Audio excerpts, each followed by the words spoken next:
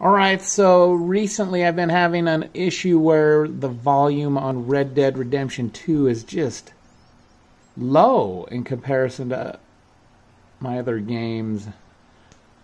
So here is the fix if you're having the same problem. Go ahead and fire up the game, and then once you're in the game, you can tab out, Alt Tab or Windows Tab, either Alt Tab or Windows Tab out, and right click on the speaker down here and click on Open Sound Settings, and then scroll to the bottom and click here on App Volume and Device Preferences, and this thing was turned down to 25. So anyhow, right here you'll see Red Dead, and it was down to 25, so you just need to grab the slider and turn it up.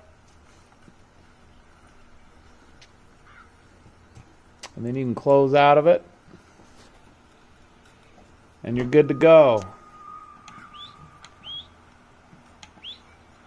Hope that helps you. Smell you later. Say goodbye, guys.